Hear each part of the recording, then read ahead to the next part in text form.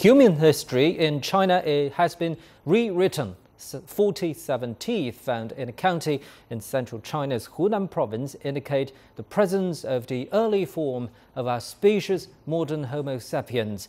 More than 80,000 years ago, the fossils were excavated by an international team of biologists led by Chinese scientists from Fuyan Cave in Daoxian County. These findings represent the earliest evidence for Homo sapiens outside of Africa, dating back from 80,000 to 120,000 years. The research was published in the Thursday edition of the journal Nature.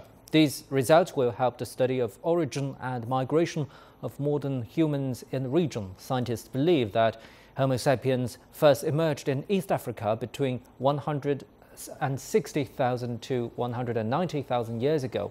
Other findings of the early form of the species were also found in northern China and New South Wales, which could date back to as early as 50,000 years ago.